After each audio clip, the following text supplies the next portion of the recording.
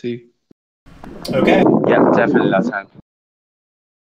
Okay. All right, Miles. I think you're good. I think we can start. Recording is started. Okay, great. Hello. All right, just before I get started, can everybody hear me okay? Yes. Yes, we All right. can. Yes. Okay, great. All right, well, thank you to everybody who's here for this AMA. If you don't know me, my name is Miles Maxer. I am the director of the Ant Network, which is an organization that kind of uses the science behind ants and ants themselves to communicate science as a broader topic to the general public. That's I also really am cool. a researcher at Montana State University, and I also work with the National Park Service to identify the ants of Yellowstone National Park. The plan for today is just to go over kind of Diapause, what is Diapause, how that relates to ants, and what I'm hoping to do here is actually have a pretty nice dialogue with everybody. We don't want this to be like a super formal seminar. The goal here is to have a nice kind of conversation as this goes on. But we're going to start out, and Sol is going to start with actually some questions that were submitted by the community, and then we're going to kind of change the format a little bit after that. But feel free to ask questions. And one thing I do want to say, just even before we get started into kind of the technical details of diapause and ants, is that this is a really unknown science. Like, we do not know a whole lot about how insect diapause occurs. And that actually makes your engagement kind of as hobbyists really exciting, because we have the opportunity to learn from each other about diapause, about ant behavior, and biology. So I'm pretty excited about this discussion, and I hope everybody else is too. Yeah, absolutely. Indeed. So before I take any questions, I just want to answer kind of the question of what is diapause, because that's not necessarily a term that everybody will have heard. Oftentimes people will say hibernation when we're talking about this subject with ants, but the technical term when we're dealing with insects is actually diapause. And I've got a quick quote here for you guys. So diapause is a form of developmental arrest in insects that is much more like hibernation in higher animals, so like bears will hibernate. It enables insects and related arthropods to circumvent adverse seasons. So winter is the most commonly avoided kind of season that insects will go into diapause for. But diapause is also used to avoid like hot, dry summers and then periods of food shortage as well. So it's not only specific to cold temperatures, but that's kind of the main focus when we think about ants.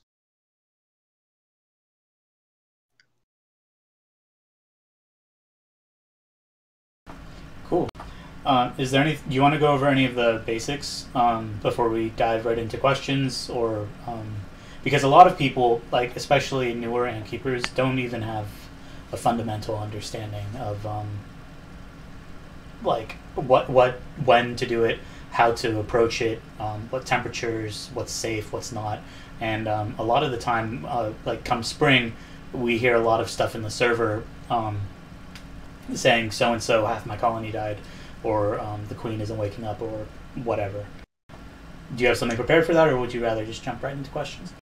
I mean, we can go over that for just a moment now. Okay. There are some basics just to catch everybody up on it. So ants in temperate zones, so that's going to be like North America, most of Europe, some parts of Australia, places around the world, temperate regions, they'll actually go into a state of diapause, usually during the winter, but occasionally during summers as well. And basically what's important for ant keepers to understand is that this seems to be, as far as we can tell, an important part of ant physiology, ant behavior, and it's something that we generally like to try and replicate in captivity.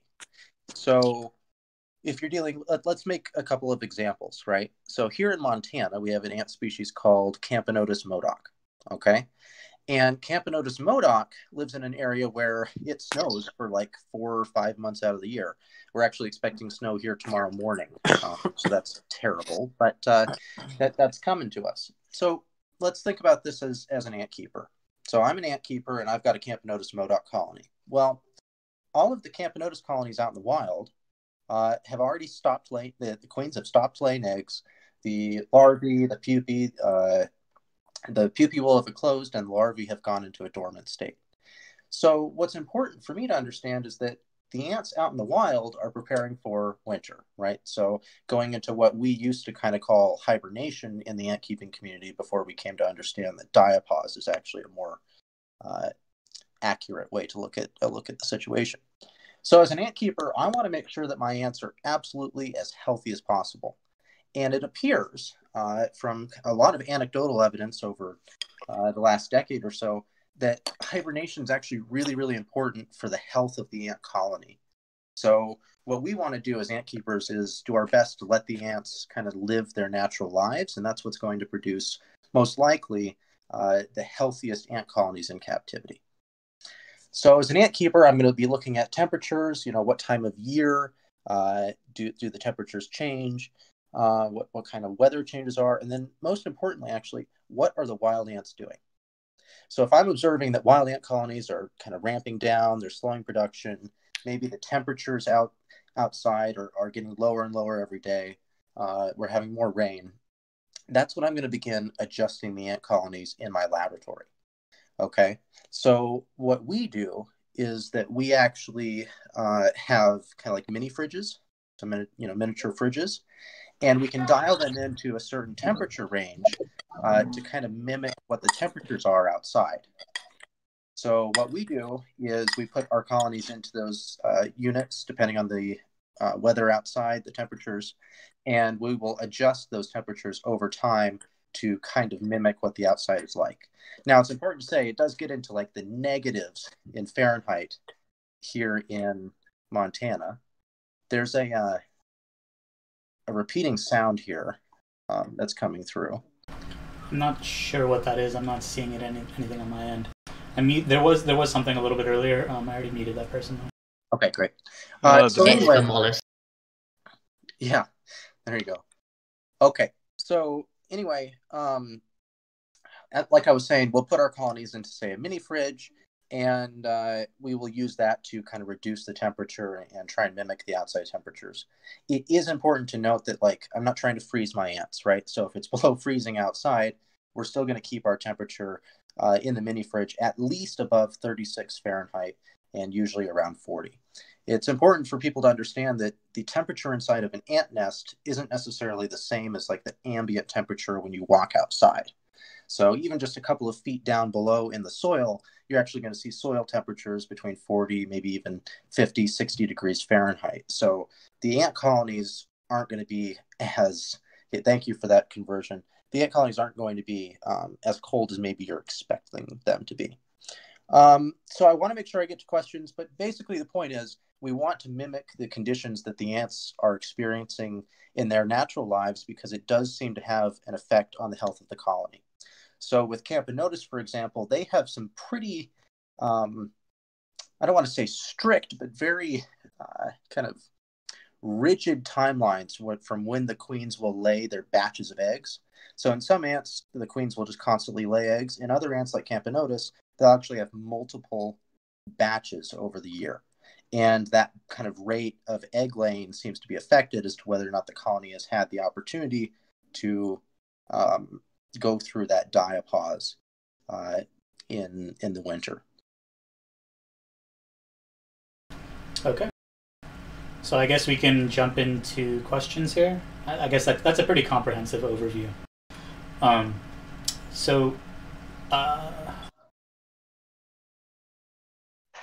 Okay. First question.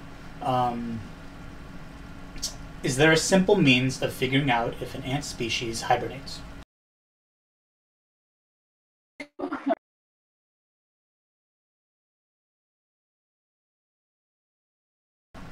Anything? Is my mic still working here? Hey, Sol, your mic just cut out halfway through that. Oh, for real? Yeah, no, Discord has been kind of messed up lately. 1 second. All right, so that was a pretty good overview. Are we good to jump straight into questions? Does anybody have questions regarding what's already been covered? Again, this is a lot less formal than the previous ones. So if you have questions, just say you want to ask it in the voice text channel, and Miles or myself or some other moderator can kind of give you the go ahead. Yeah.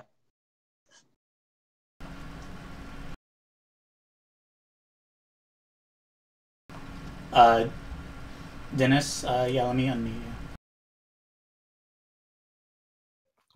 So the question I have is about a colony I will be getting soon. It's Master Barbaros colony that I'm ordering from Spain. I live in Portugal, and by the time it gets here, I assume it will be Monday. It will have 5 to 10 workers.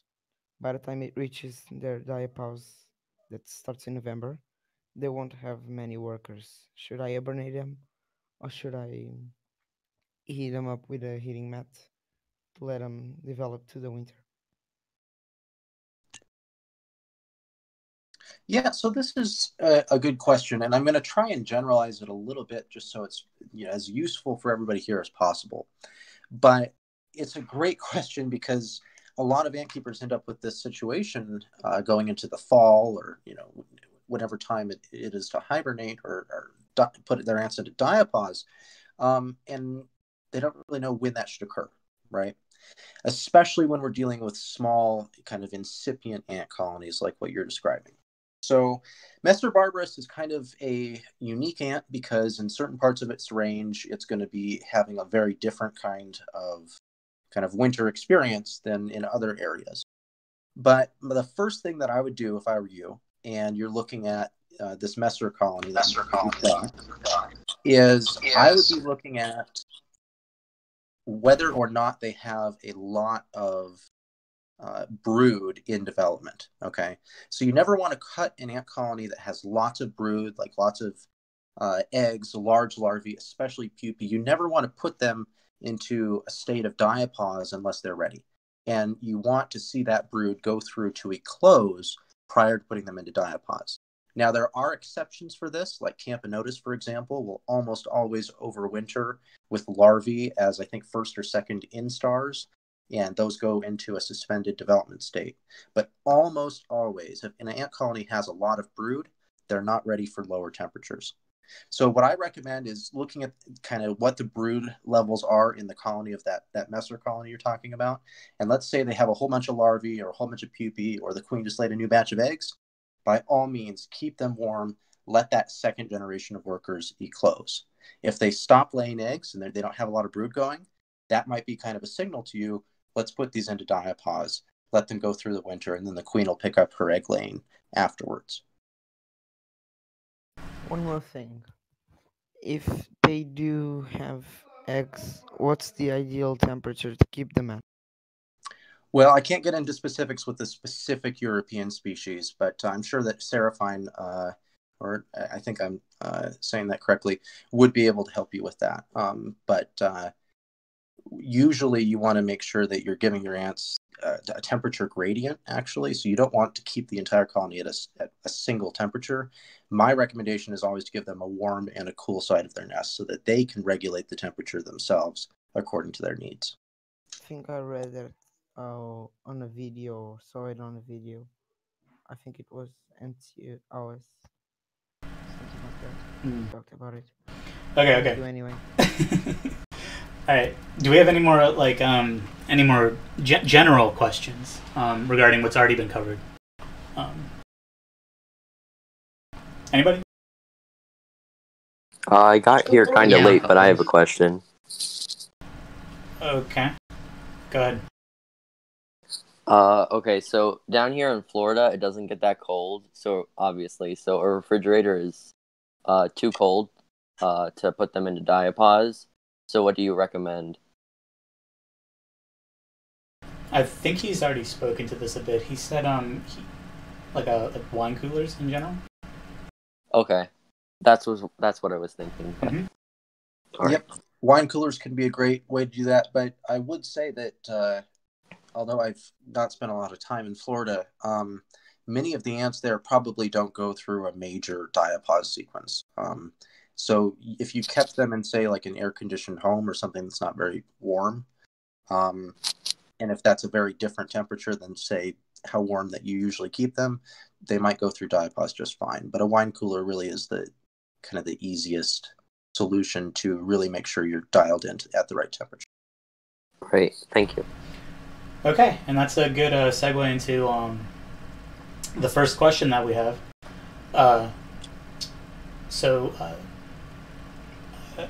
Dumex asks, is there a simple means of figuring out if an ant species hibernates?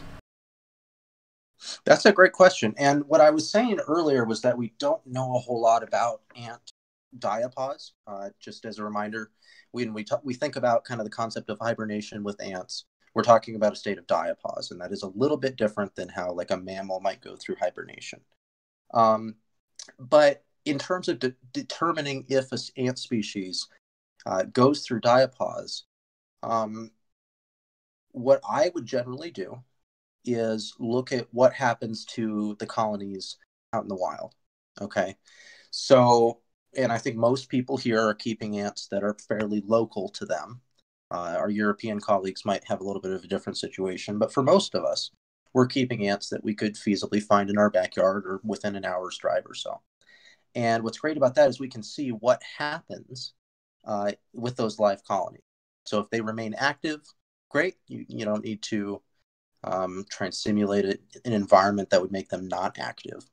But if they do go into a state of diapause, or if the colony really slows down, there's not a lot of brood around, that's a pretty good cue to show you that the colony does go through a period of diapause in the winter. So I wish I could tell everybody that, yes, there's this fantastic website and it all has, the perfect hibernation temperatures, for diapause and whatnot and everything, but we don't know. And that's what's so exciting about ant science, myrmecology, is that there's so much that we don't know about. And that's also what's really exciting about kind of straddling the community of ant keepers and then also ant scientists, because we have this great opportunity to work with you guys, citizen scientists, the people that inspired me to go into science myself, to really solve these problems and learn about these things. And what I would say is that like ant diapause is actually something of great interest to places even like the National Institutes of Health here in the United States. What happens to animals in the winter, periods of suspended development, those are all really critical things to understand, especially in the context of a changing climate. So I'm really excited to kind of have this dialogue with you guys. And I encourage everybody to keep pretty good notes on what they observe in their colonies, especially as it relates to diapause, because those notes could actually help inform science. Yeah, and Miles, it absolutely goes the other way as well. A huge part of the reason that we have these is so that we can kind of inspire ant keepers and young kids, especially like listening in and who have questions and all that, to really find a passion in entomology and pursue this kind of thing. So again, thanks for having these with us. It really Absolutely. Okay, so the next question is, Ant Guy also asks, is it possible for all ants to go into a diapause state, or are there species that cannot? That's a good question. I would say as a scientist, I can't definitively say that an ant species can or cannot go into a state of diapause. We don't necessarily know that, particularly because diapause, as I said at the very beginning, has a pretty broad definition of basically a change in physiology and development that occurs because of a change of a season. Okay, so even ants in the tropics go through drought, they go through food shortages, and that could hypothetically put a species into a state of diapause. So we don't definitively know. We don't have this like special list that says, yes, this ant goes into diapause, this ant doesn't.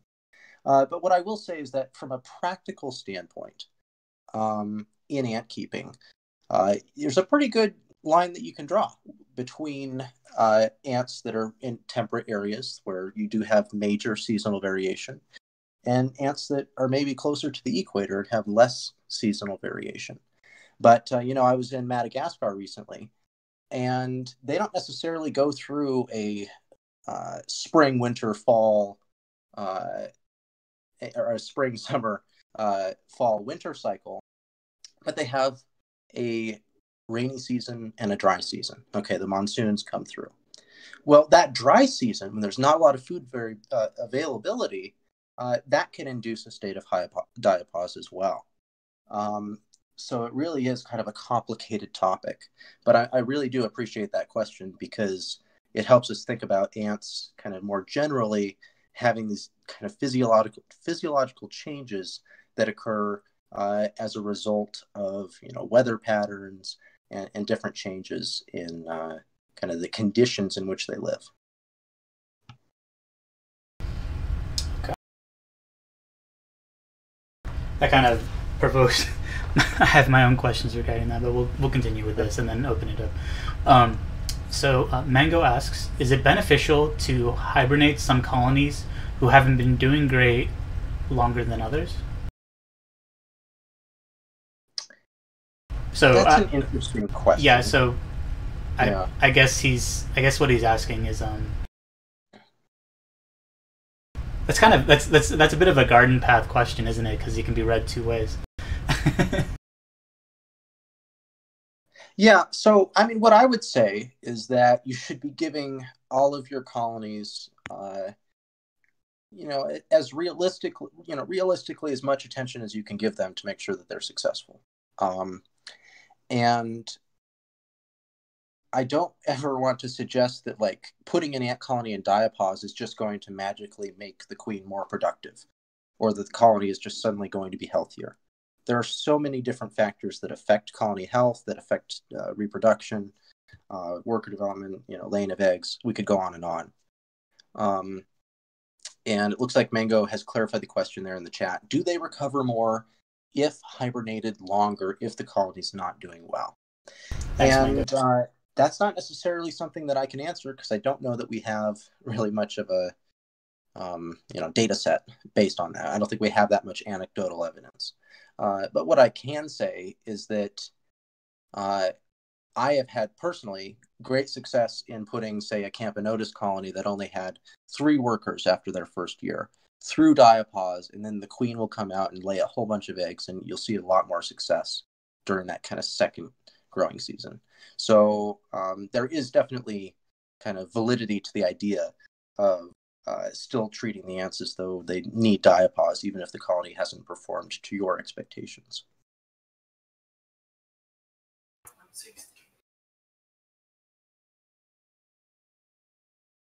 Go ahead. Did somebody have a question? Guess not. I actually skipped over the first 3, so I'm going to go back up. The Halalifer asks, Fidele pallidula is a species that is found in Morocco and South Europe. Some people say that they need hibernation, diapause, I think, and some say that they do not. And some say it depends on where the queen is from. Do you know if all pallidula need hibernation as they live in Europe, or most ants hibernate, and Africa, where I assume most ants don't hibernate? Mm-hmm. Yeah, so what I'm looking at here is a sheet that shows Fidele pallidula being distributed throughout southern Europe, the southern European peninsula, and then also North Africa.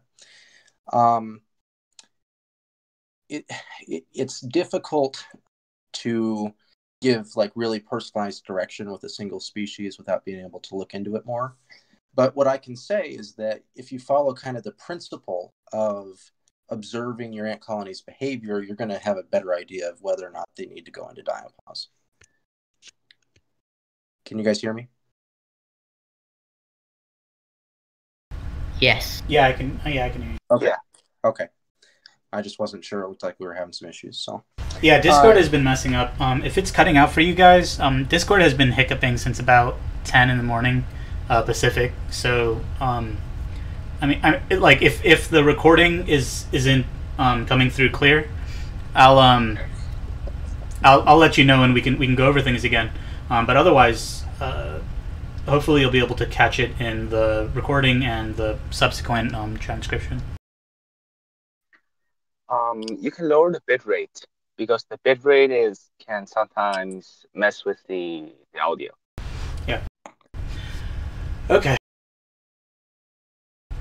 The next question, Armdrone asks, do ants hibernate for the same length of time and at the same temperatures? I think you spoke to that a little bit. Do you have more to add? Yeah, no, I think that's a great question, actually. It's not an easy one to answer, but I'll do my best. So we have a species here in North America called Prenolepis imperis, right? So that's the winter ant. They're also called false honeypot ants. They've got tons of different names that we go by. And they actually have their peak activity during the very early spring months. And I know Mr. I Love the Ants knows way more about this genus and species than I do because they're not out here in Montana. But what I can say is that their whole life cycle is based on being active during months that other ants pretty much aren't active. So there is lots of variation in how long ants will go into a diapause. And some species, some genera, say like Camponotus, will often go longer than, say, a genus like Myrmica or Tetramorium. And there's lots of different kind of reasons we think why that could be. But I don't want to get too specific with that stuff. But we do know that, say, Camponotus, for example, produces, I think it's glycerol, which is actually kind of a compound that is... it stops water molecules from freezing in some way. I'm not a physicist, but what I can tell you is it basically works as antifreeze in the ant's hemolymph. And it also seems to have an effect on those ants, kind of their coordination, their ability to really function. So it seems like it takes a little while for the Camponotus to actually kind of get that out of their system. So there's lots of different drivers why you would see kind of varied lengths and extent of diapause in different genera, different species, even in the same area. Okay. Dill has a very interesting question.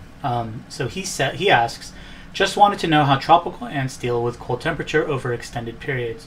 If I were going overseas for a week or so, can I make my ants go into diapause for that period? Southeast Asian ants like Carabera diversa, Camponotus irritans, Odontopanera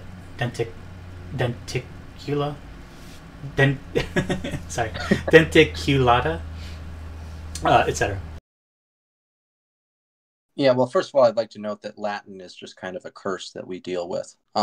So if anybody ever struggles with getting through a Latin name, we've all been there. But specifically, like the question of can you put your ants into a state of diapause because you want to go on vacation? That's actually a question I get all the time, like pretty much every week. And the short answer is not really.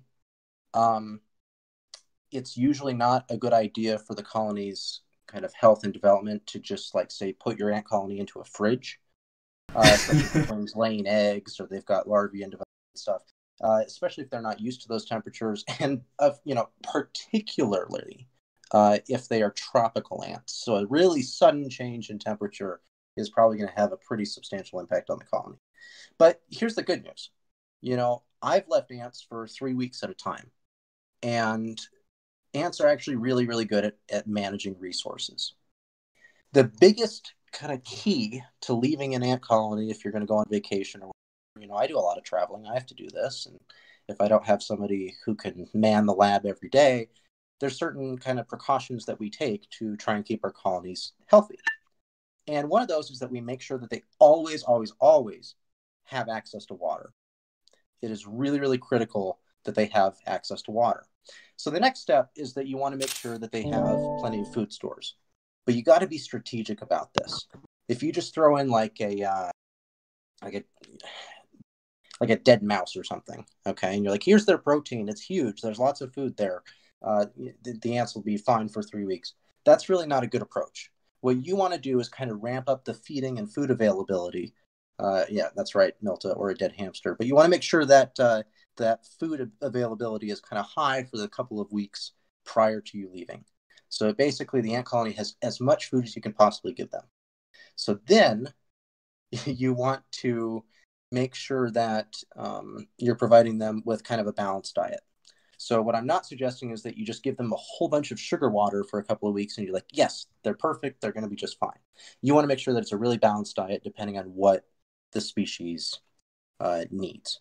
Okay, this is one of the great things about harvester ants, for example. They store their food in granaries, so chambers. But you might be dealing with a species like, or a genus like Myrmica, for example. Okay, they don't really keep food stores the same way. So you just want to make sure you have as much food availability and variation prior to leaving. And then you're going to leave them with a source of sugars. Okay, so maybe a slice of apple with some sugar water on it, and then also a test tube full of water, for example. So what's going to happen is the ants they'll hopefully have some kind of food stored up. They'll have the lipids, the proteins from the insect food, and then you'll have the sugars that the ants need to kind of survive for that extended period of time. Sorry, just because some people might know lipids. Like fats.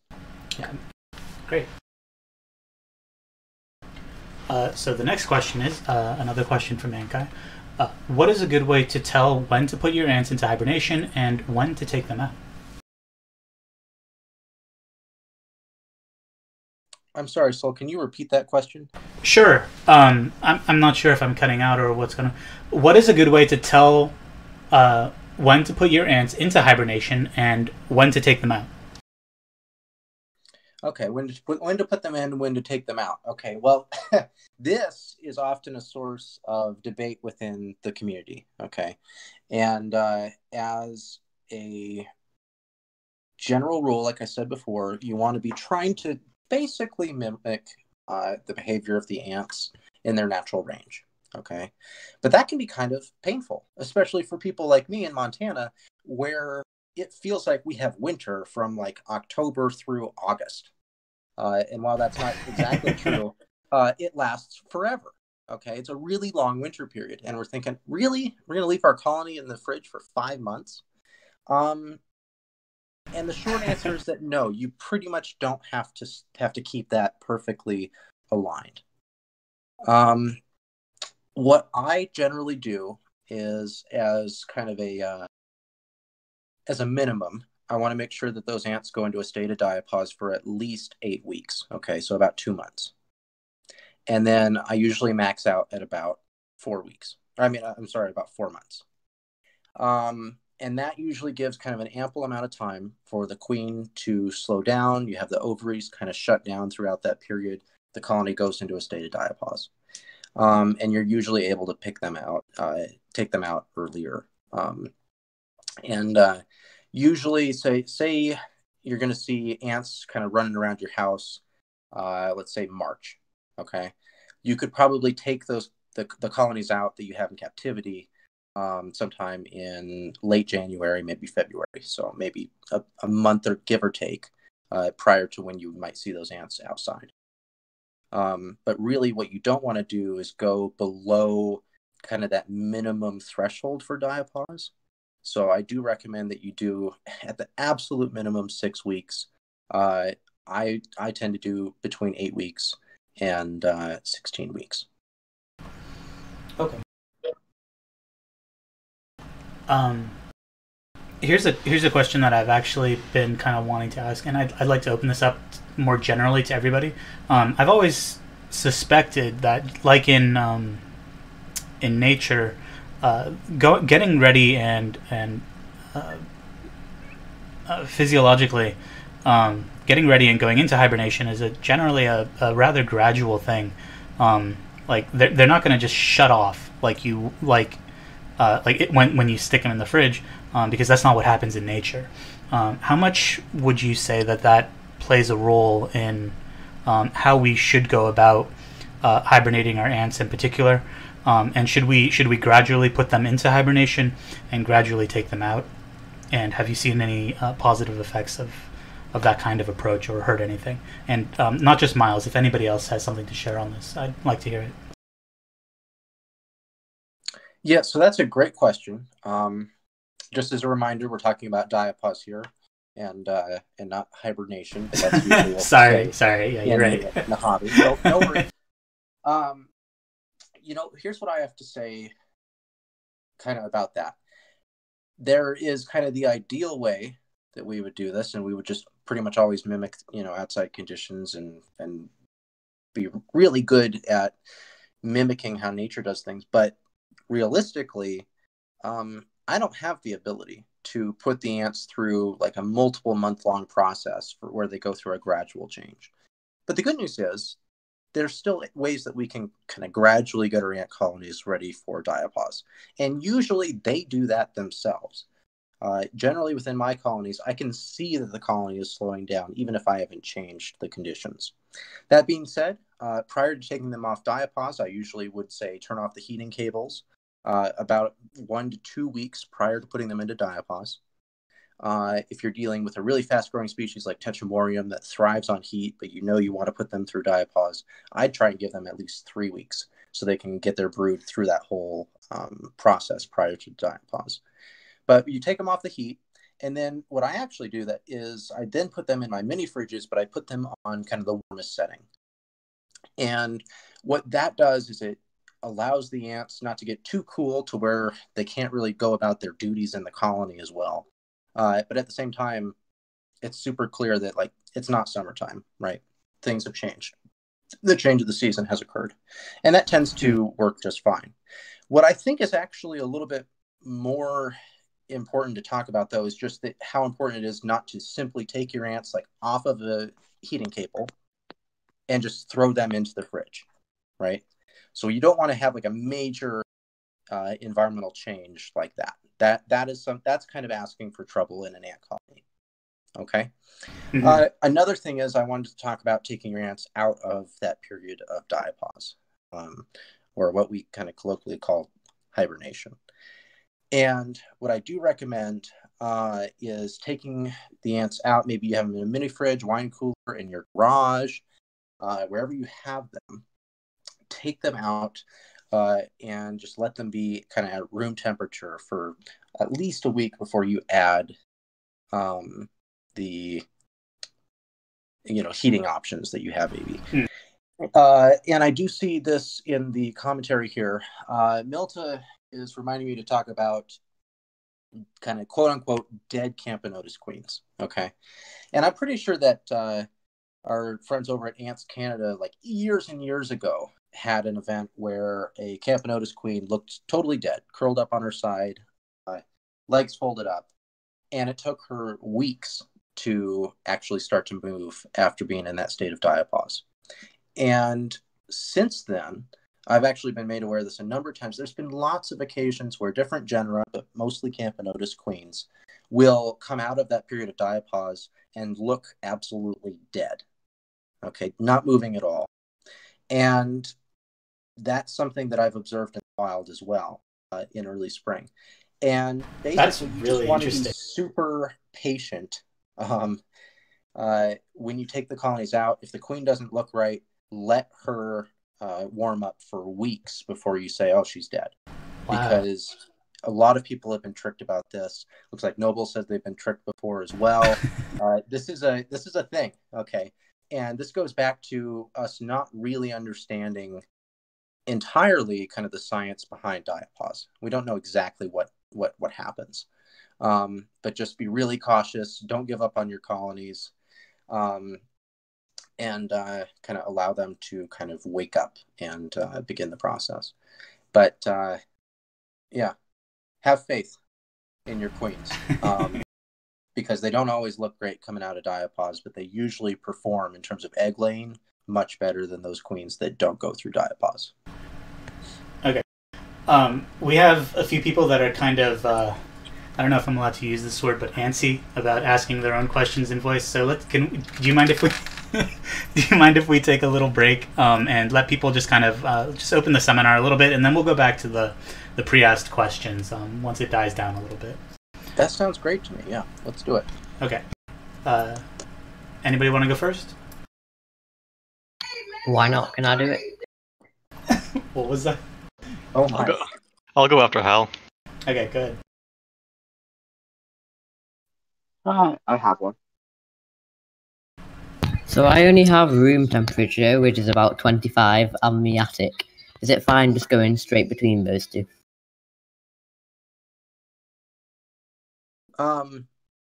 Just because there's a lot of sound interference there, would you mind typing that question up in the chat so I can read it?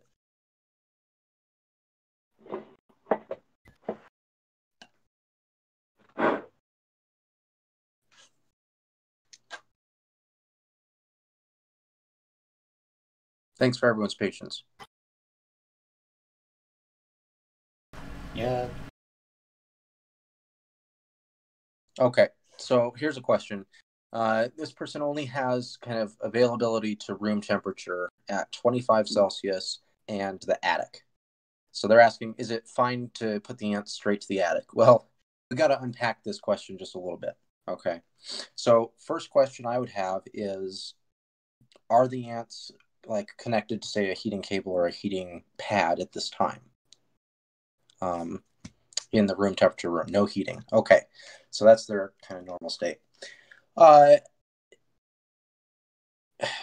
This is a really difficult question to answer. Yeah, Milt is right. That is pretty warm. Just because I don't know the exact species and everything that you're keeping. What's really important actually here is that the attic isn't like at a freezing temperature. Okay. So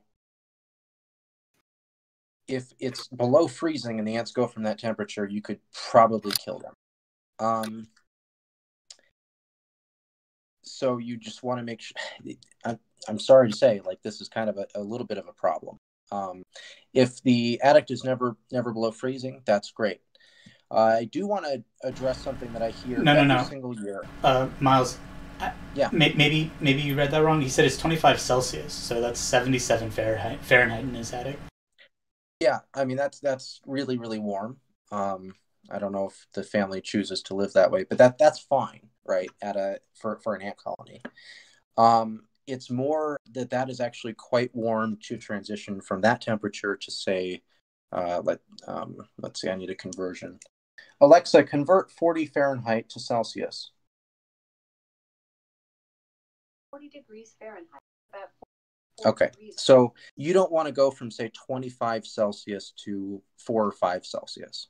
Okay, that's a huge transition for an ant colony. Oh, I'm sorry if I set anybody else echo off, but that was just useful.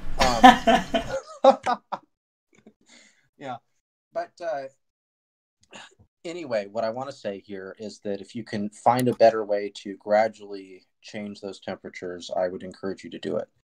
The important thing is that you don't have a situation where the ants go from really, really warm temperatures to really cold temperatures. One thing I do want to say is that, I get questions every single year about whether or not you can put your ants outside and just like wrap them in blankets. And it's really important to note that like ants and Formicaria aren't really producing any heat.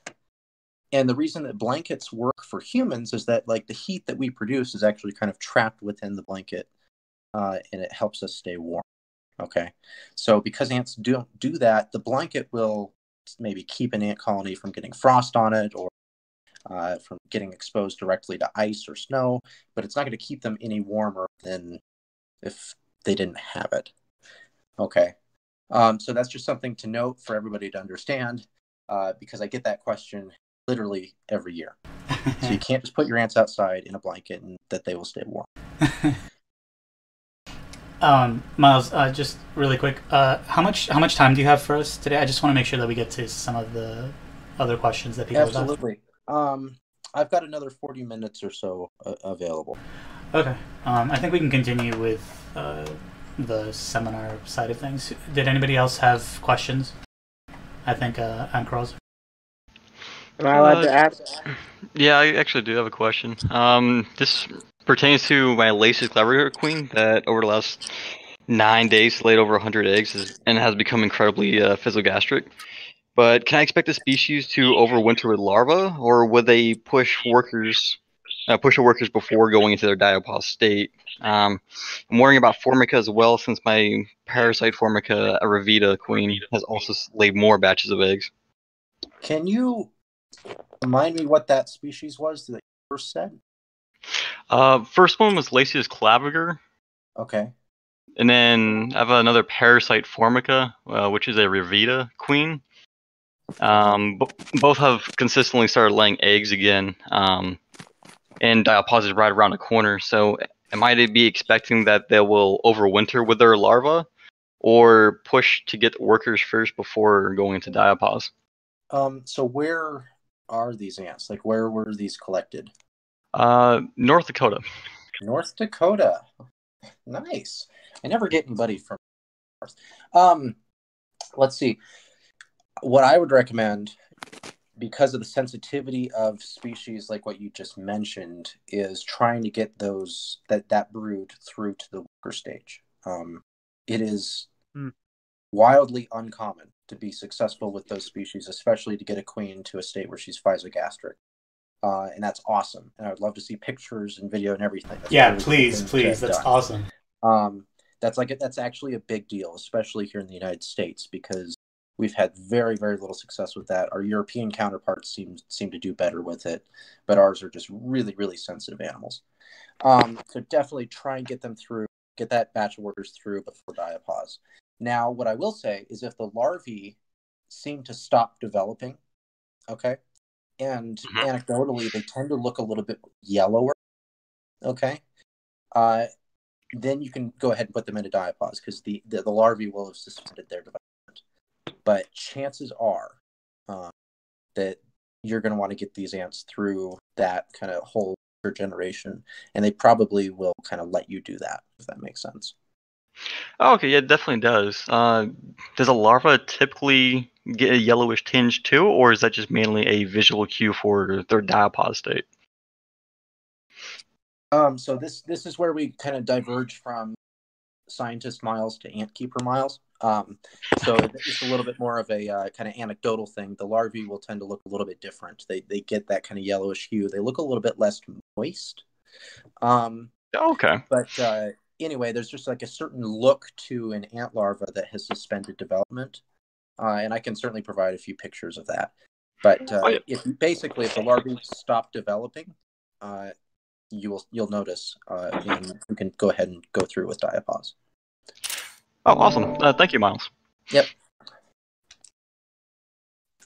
Really quick, I just want to ask, because I have the Campanata's colony, Campanata's Linolai, I think.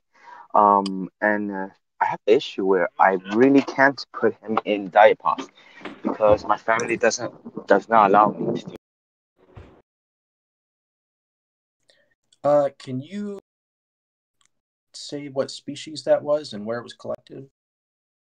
I'm in Chile. I'm gonna write the species down in the text. Okay.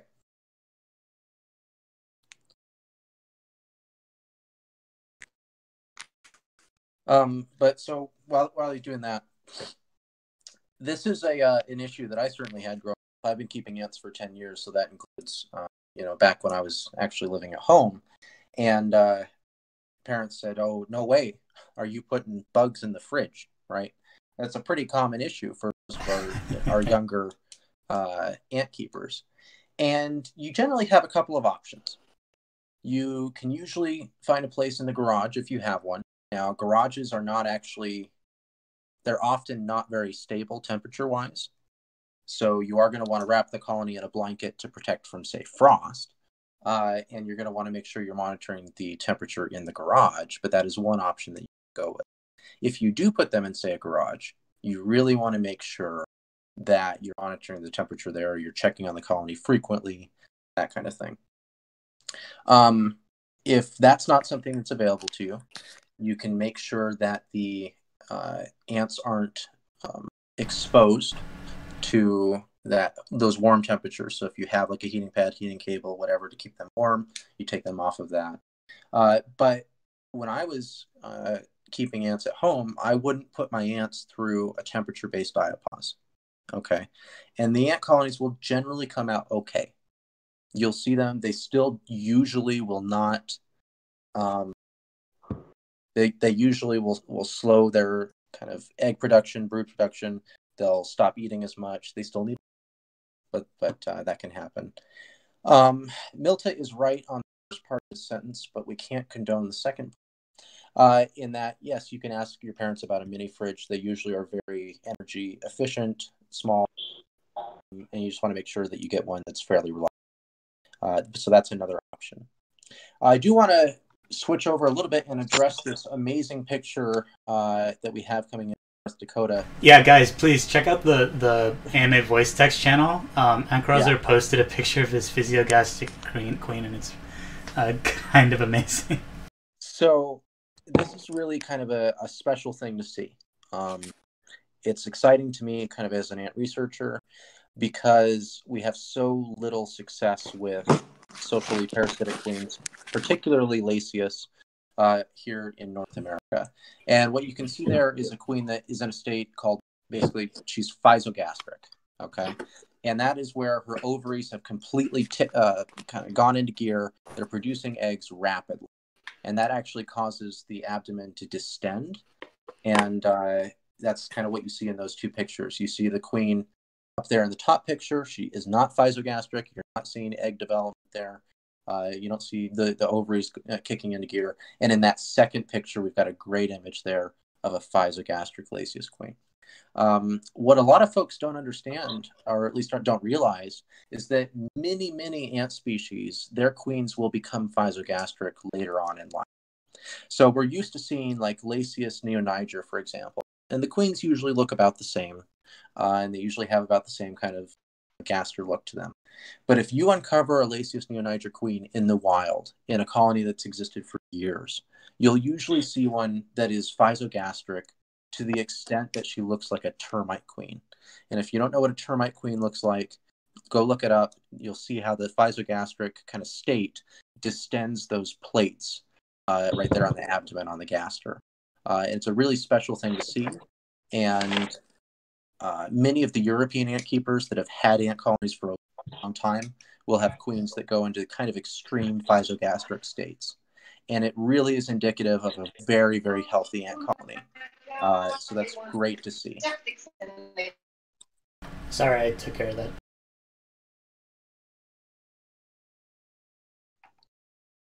Yeah. So the Lasius queen doesn't look as extreme as that termite, but you do see that like serious plate separation and everything.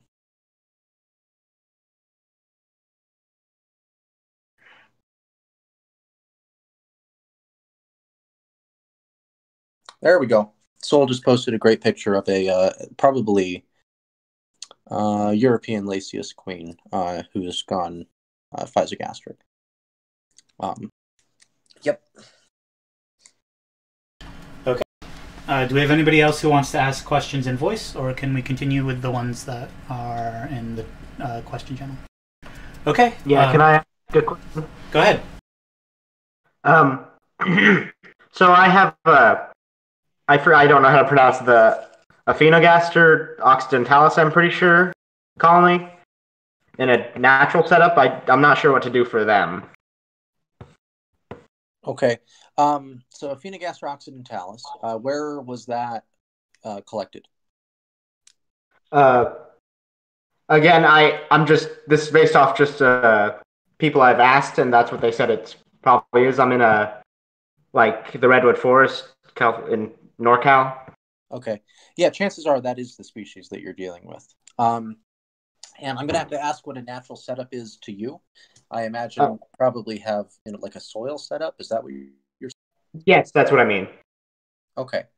You're going to treat them about the same. You want to make sure that they have access to water. So I don't know if you use a water feeder or test tubes or something like that. But it is important for everybody to understand that no matter what kind of formicarium you have, the ants require moisture. And when you put Formicaria in, say, a fridge or a mini fridge, you'll actually see that moisture oftentimes will deplete faster even than if you have it at room temperature. Okay, so you want to make sure your ants always have access to water, and that's one thing I would say about putting ants through Diapause in like a natural setup, because it's a little bit harder to monitor how moist the area is. Now, if you're dealing with a vivarium that maybe has plants in it, and if it's like these aren't temperate plants or they're perennial, you're going to have to kind of deal with that. Maybe you have to take the plants out, accept that they might die, that kind of thing. But that's kind of one of the things that you have to deal with, I guess, if you're going to choose to keep ants in a setup like that. Okay. Can I ask one more thing? Please. I just caught a queen yesterday. I didn't expect it. It was like a surprise. I think it's a Formica. So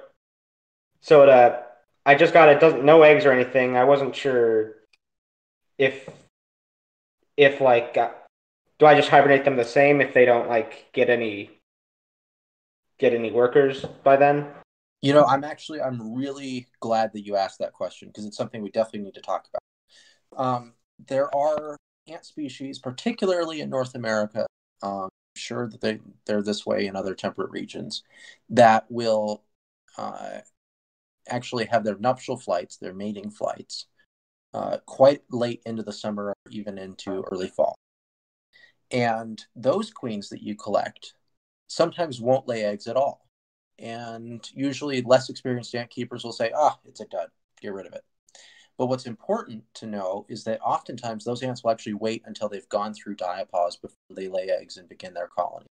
One of the great examples in North America is Lasius neoniger, aka the Labor Day ant that usually flies on Labor Day. Well, in the northern parts of its range, it usually doesn't. They usually don't lay any eggs until after winter has passed. So that could be a situation with this Formica queen. What I would say is that I don't recommend you just put any queen that you find, say in the fall, into Diapause immediately. I'd recommend waiting at least 2 weeks before you put them through that Diapause cycle to make sure that they're not gearing up to lay eggs and you don't interrupt kind of the egg cycle with that queen. So. Okay, thank you. Yeah. Okay. Do we have any more voice questions before we continue?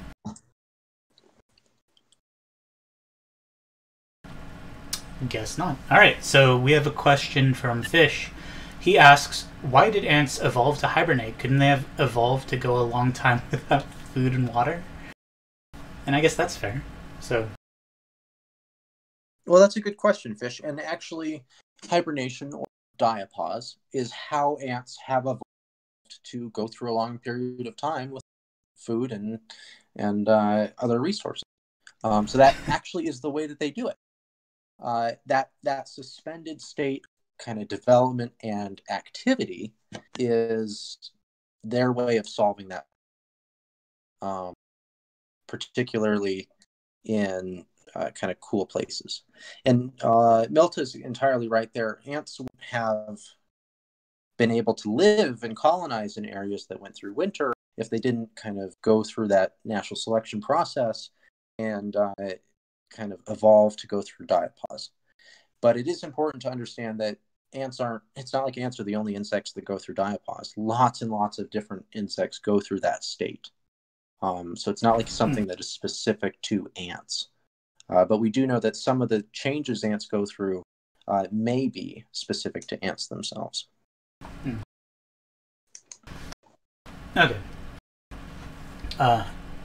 Chelv asks, do we know that several ant species can somehow live, grow, survive in captivity without hibernation, even though they hibernate in nature? It's somehow general knowledge that those ant species will have a shorter span of life, aren't as productive in terms of eggs, etc., as hibernated ones, or aren't growing at that fast linear. Is there some kind of empirical scientific data that can prove or reject hypotheses like this? If yes, could those results be generalized for different genera, or areas of origin? That is a fantastic question. And that's an example where kind of personal anecdotes become really well popularized, right? We don't tend to keep ant colonies long enough and gather good enough data to really be able to say something like that is definitively. But one pretty common kind of rumor that I'm aware of is that Tetramorium immigrans, okay, the immigrant pavement ant, which we don't think is native to North America, actually can survive forever without going through major states of diapause. Whoa. But we don't necessarily know if that actually affects the lifespan of the queen. We don't know if it affects how many eggs she'll lay, how it might have an effect on colony health. And it's really a difficult thing to study. It's something that I've always wanted to study in different genera, but unfortunately it takes like years and years of keeping specific colonies in certain conditions and being able to record data on that. And that's something that I hope to do later on in my career. It's not something I've been able to do. And I think that goes for a lot of people.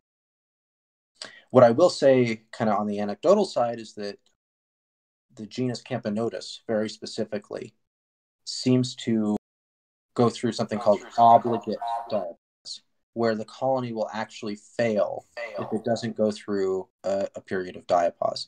Now, I can't generalize that to, say, a tropical Camponotus. We're talking kind of near-Arctic, North American Camponotus, like sea pits, Camponotus pennsylvanicus, for example.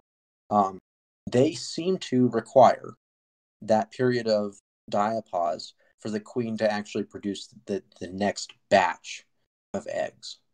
And you can try and force them to kind of go through diapause without, say, in a fridge. You can never take the heating cable off. It doesn't seem to work very well. So this is a great example where actually the experiences of ant keepers and keeping really good notes over periods of years can help inform us on these kinds of questions.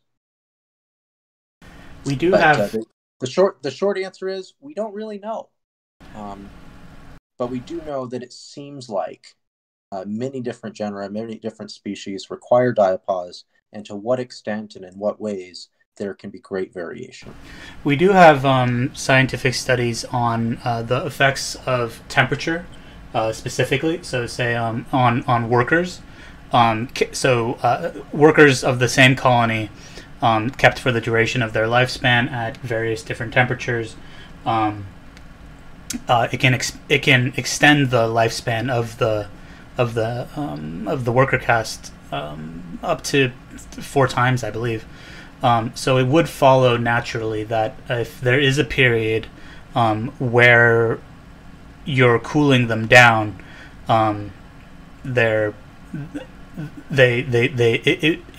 it should affect the longevity, but maybe not in a we don't know in what capacity exactly.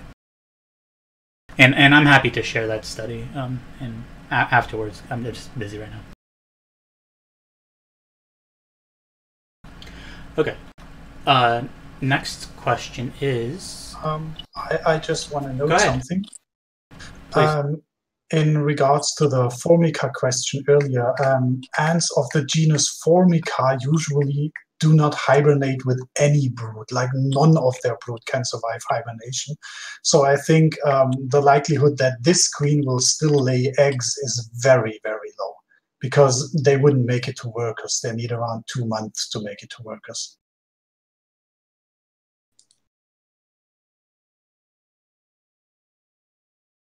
This also gives you a fairly good idea when to hibernate your Formica, because it's basically when they have no brood left. And guys, if anybody else has extensive experience, especially in other parts of the world, regarding hibernation, and you'd like to offer anecdotal observations or things that you've heard otherwise, feel free to jump in. I mean, we're all trying to just share information here, so.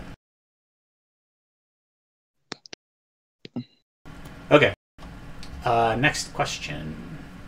Ant Guy asks, is there any biological distinction between hibernating and non-hibernating ants?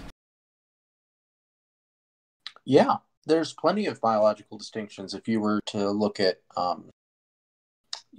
let's say, Camponotus worker ant, like Camponotus modoc, and you take one from, a colony that's at 60 degrees during the summer and one 60 degrees Fahrenheit, that is, during the summer, and one that, say, is going through diapause at 38 degrees Fahrenheit in the winter. There's lots of differences. We know that temperature affects how quickly ants move. We know it has major effects on their behavior. Pretty much anybody who keeps ants would know that ants at different temperatures will behave differently. With Camponotus in particular, they produce a compound called glycerol that will actually act as an antifreeze in their blood. There is some evidence that affects their behavior, at least how quickly they can move. So there are major biological differences that occur when ants go through diapause. That's actually sort of the concept of diapause, is that the ants have these physiological changes that help them survive that period of low temperatures or high temperatures, drought, lack of food, that kind of thing. These are physical changes that happen within the ants that help them to survive that period. Okay. Thanks, Miles. The next question is from Zenery. Many ant keepers experience losses during hibernation months. Sometimes these losses are quite significant. Is there something we should be doing to help minimize these losses in our colonies? Personally, I have a theory about it, and I want to know if you think it is worth testing. My theory is we tend to feed out ant colonies heavy protein diets in order to stimulate healthy colony growth. What if several weeks prior to hibernating our colonies, we feed them more fatty foods that may give them more insulation, or perhaps overfeed them to ensure their bodies have the needed nutrition to sustain them during hibernation? I'm sure that no one would intentionally not provide needed food for their colonies, but could we be underfeeding them or not feeding them the proper diet to sustain hibernation? Other animals in nature build up fat reserves, such as bears, squirrels, etc. Perhaps ants need to do this as well? Hey, that's a really great question. And it's something that may have been studied, but I am not aware, much research into whether or not ants necessarily kind of stockpile lipids, so fats, for the period of diapause. What we do know is that throughout the year, ants are always collecting pretty much as much food as they can handle.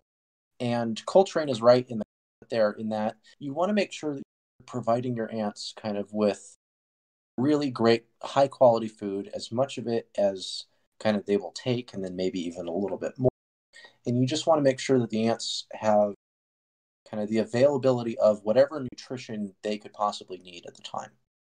I think that in our hobby, and it's always kind of risky to generalize, but I think that we generally underfeed our colonies because we don't always have a great grasp of what the ants need nutritionally at any given time. So having as much kind of variation within reason in what you feed your ants and making sure that they're not food limited, that's going to result in a healthy colony.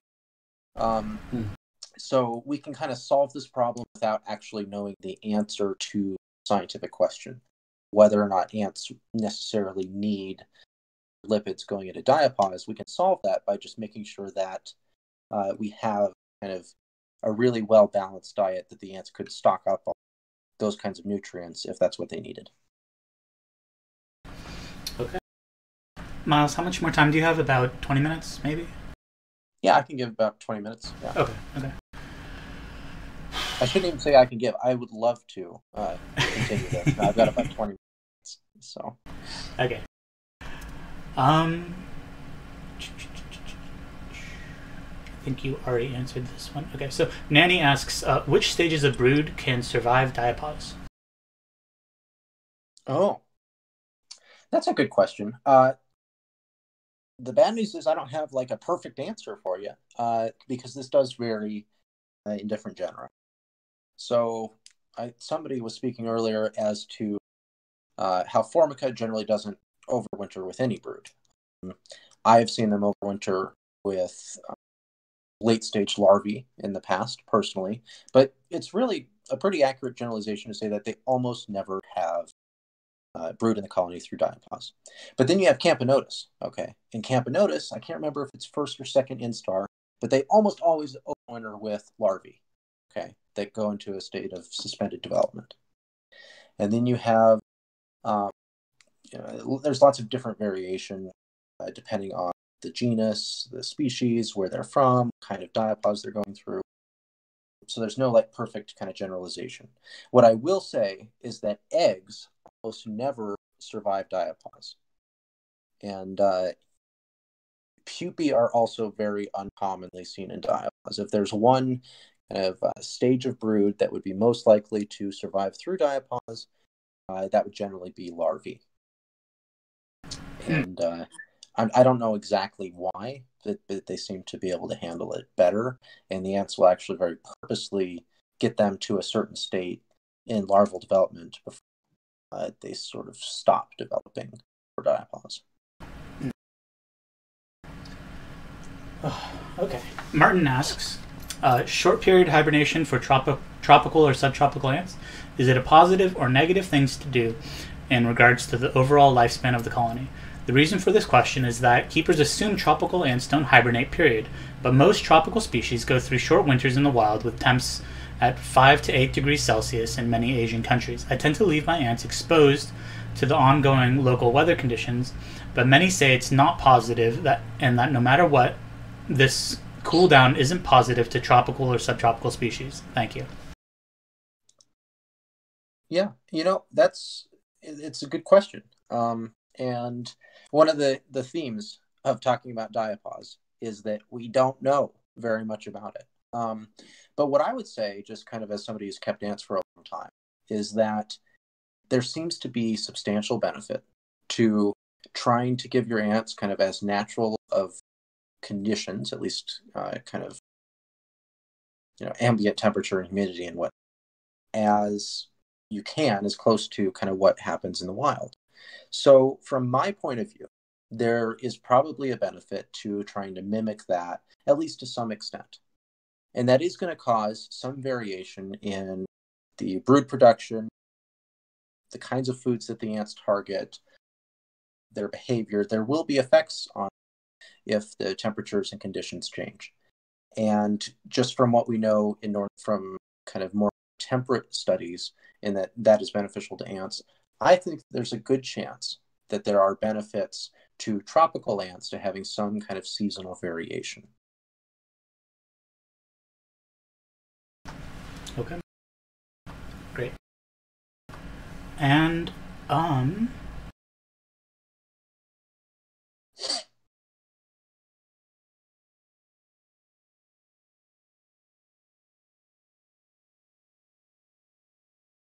okay, I think you've answered everything else in the question section. I think we can open this up to general discussion and voice questions again, if anybody wants to continue. And I guess, yeah, you have like maybe 10 minutes left, I guess. So anybody have questions you'd like to ask or insights you'd like to share regarding diapause specifically?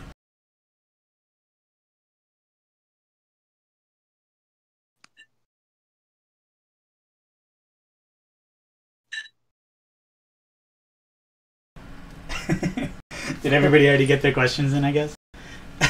I guess people are busy typing. Yeah. No, there are quite a few.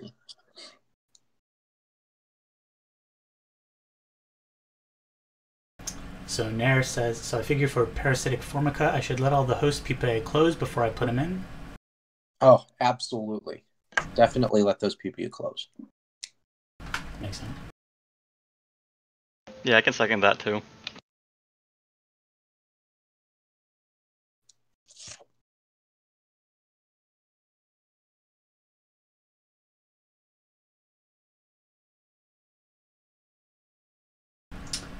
Alstronaut asks, does Chromatogaster cerasi from Ontario, Canada, also have to go through diapause before going into laying larvae? From what I understand, they usually will go through that diapause before they lay eggs. They don't lay larvae. So just as a reminder, the ants an ant queen will lay eggs. The eggs will then develop into larvae. Those larvae will go through a certain set of different kind of instars. We call them instars. Then they will actually go into a state called pupa or pupae. Sometimes they have a cocoon, depending on the genus of ants, actually the subfamily of ants. And then they will then eclose, and that's kind of our technical term to hatch as worker ants.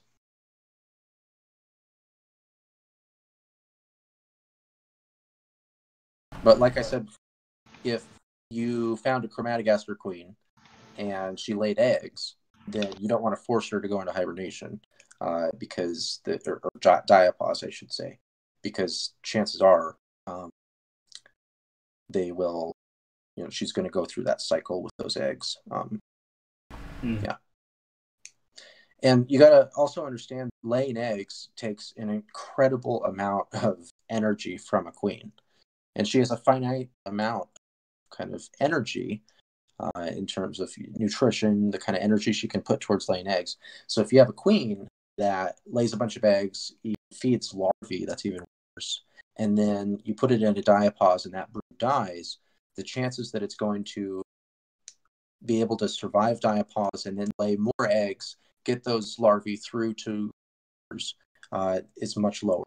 So if they do lay eggs, you want to make sure that you're trying to help them go through that, get workers before they go into diapause. An exception to that is Camponotus. So if you have Camponotus and they get really little larvae that are pretty fuzzy and they don't actually go through any more development, those ones are ready for hibernation or diapause. Okay. Soul, it looks like we've got quite a few questions coming in on the chat. Yeah. Okay. Do naked pupae close? Is there a better term to use? Yeah, great question. Naked pupae do eclose. So eclosion is actually that term where an ant goes from that pupal stage to an adult worker ant. It has nothing to do with whether or not the pupa has a cocoon around it. Okay. Mep asks, how should I go about changing setups during diapause? I've lost a lot of colonies due to mold during diapause, and I would like to know how to go about it in the future. That's a great question. This is going to be pretty dependent on kind of what the setups that you're using are, what kind of formicaria, what species, that kind of thing. What I recommend doing is making sure that the formicarium is as well prepared for diapause as possible. So if you've got some mold developing, especially if you're using like plaster of Paris, for example, deal with it before diapause. If you're going to deal with it within the first few weeks of diapause. There's lots of ways you can move colonies into other nests. I think we've covered that a little bit on the Ant Network channel. But a lot of people here in the chat are going to be quite knowledgeable on how to do that. If a colony absolutely needs to be moved during diapause, I would recommend slowly warming them and then exposing them to kind of a new nest. If you have to, you can manually move the colony. If you do that, you want to make sure that they're cool when you do it. I actually was taught how to use CO2 by one of my mentors, Ray Mendez, to actually kind of knock the ants out for transport. But if you're not experienced in using that technique, you don't really want to risk an entire colony to use it. So there have been rumors I've seen online about using CO2. I will do a demonstration on the channel at some point on how to do that. But I guess I bring it up so that people understand that they need to take caution with using that method. Yeah. Tostinus has also shared his setup for knocking out small colonies So he actually like has like gear recommendations and all that. So maybe we could poke him and see if he can bring if he'd be happy to share that again. Sounds good. Okay. Nair asks, what about preventing flooding when you take tubes out of the cold? Just tip the end of the tube up? This is also a really important question. So one thing that we do cover the Ant Network's channel in our test tube tutorials, we've got 2 of them there, is that we recommend you always have your test tube nests at a slight angle, such that the water reservoir is at the bottom where gravity is going to put water down, and then the ants actually have a dry high ground to escape to in the event that there is some sort of flooding, right? In the event that the integrity of your reservoir is compromised. And this is something that happens if test tubes are brought down to quite low temperatures and then brought up quite quickly. Now, it's pretty common that if you take test tubes out of the fridge and just leave them on the counter, you are going to see some water kind of at that end of the reservoir. And if you don't monitor that and be careful with that, it can definitely flood and get to the brood, get to the ants, and cause serious issues.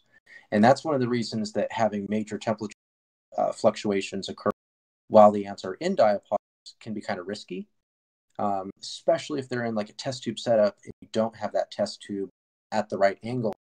It's going to be really difficult for people, or for the ants rather, to kind of escape that. You also should note that ants move much more slowly and much more clumsily when they're cold. So if a queen is to fall in water and she's being kept at, say, 40 degrees Fahrenheit, her ability to get out of that water is going to be much less than, say, at 70 degrees Fahrenheit. I've said this many times, usually almost every time I'm on the server. I don't recommend that people use test tubes as a long-term solution for keeping ants. I think that there are lots of issues with them, and that diapause is one of those areas where we use a lot of colonies that are in test tube setups. All right, let's keep moving. We're going to go a little bit faster for the last couple of questions. Okay, so Ank asks, for his Solenopsis molesta, it's a never-ending sea of eggs, larvae, and pupa. Should he put them into diapause anyway? Where are they collected? That's pretty much always going to be my first question. Probably North Dakota. North Dakota still. Mine not specifically. I'm sorry, where? North Dakota. North Dakota. Okay. Yeah, why not North Dakota? Yeah. No, I missed the username, so that makes sense. Is this a colony you've had for multiple years, or is this a first-year colony? This is a first-year colony. First took it out of diapause beginning of March, I believe, and from there they just started going crazy on the brood. That's awesome. So myrmecines seem to handle longer periods without diapause than other subfamilies. And what I would recommend is that you let them go through and continue developing through, say, late October, maybe early November, and then actually take them off if you have a heating solution, take them off and put them through a short diapause. You might see a little bit of brood cannibalization. That's normal, especially in species that don't have these like serious egg-laying cycles that, say, Formica and Camponotus tend to go through. Lasius as well is a great example of a species that goes through these batch-like egg cycles. Okay, so if they just continuously lay and the continuous life cycles is continuing to go on, that's pretty normal to just put them into a small diapause, like you said, and then potentially there will be some brood cannibalization, but that's all normal. Yes, it seems to be important. Again, this is kind of anecdotal because we haven't done great studies on this yet, but it seems to be good for the long-term health of the colony that they still go through some sort of state of diapause, especially if they're in a place like North Dakota. Okay. Thanks again. All right. So, Chef from the Czech Republic asks, he's got a small colony of Camponotus barbaricus, queen and 5 workers. Should he hibernate them this year? That depends. I kind of answered a similar question here. It depends on where the brood is at in development. So if they have just like a few small larvae, you should probably put them through diapause. If they're like actively producing brood, there's a lot going on. He says two larvae or one egg and one larva. One egg and one larva? Yeah, so not much. Yeah, absolutely put them through diapause. Okay, and I think that's the end of the questions. Milta has an insight he'd like to share. He says, 1 year I went anting just the day when we had 4 inches of snow on the ground. It melted, and I decided to go anting in a bog for some reason. Among the patches of moss, I stepped on a twig no thicker than a standard test tube. It was so brittle that I flattened it where I'd stepped, and it didn't snap at all, which was odd. This is what made me notice it. Touching it further, I found it collapsed when disturbed, and then I located a small group of a dozen or so temnothorax or stigmata workers all huddled around their queen. It amazes me to this day to think that they survived the winter in such a small twig that broke to the touch on the surface through multiple snowfalls. I collected the colony, of course. So that was just an insight he wanted to share, and I wanted to get that for the transcript because it's a neat little insight. So I mean, I guess the takeaway there is they're pretty hardy. Just ants in general. I mean, a big takeaway from what Miles has been saying is that diapause is kind of like a thing of necessity, and another Noebel also touched on this. They're going to do their best. So diapause, it's more of an art than a science. They'll adjust to the conditions. So just don't freeze. Yeah, don't freeze. Temnothorax are ridiculously tough. They can survive laying in the sun in a small acorn at plus 35 degrees Celsius, and they can survive minus 30 degrees Celsius lying on the surface in the snow. So they are really ridiculously tough. They are also extremely good at surviving starvation. Wow. Okay, so maybe more the exception than the rule, but so the paper that I just put in the chat there, that species actually is now temnothorax, not leptothorax. There was a change that occurred. This is an old paper, but it's just in case anyone's interested in temnothorax diapause. Okay, I think that's all the questions we've got. Miles, I really want to thank you for taking the time to set aside the time to really field all these questions and kind of help a lot of people who just are really kind of lost with this. Kind of have the guidelines on what they should do and how to best take care of their colonies through diapause. Absolutely. I really appreciate kind of the opportunity to come and talk to you guys and talk with you guys, engage with the community. It's one of my favorite things to do. So I appreciate the opportunity. All right. And also, thanks for all the great questions, you guys. We had a really good set of questions here that got into lots of different subjects kind of related to diapause. So that was excellent. Yeah, I was really impressed with the variety. Okay, I'm going to turn off the recording. I think that's it.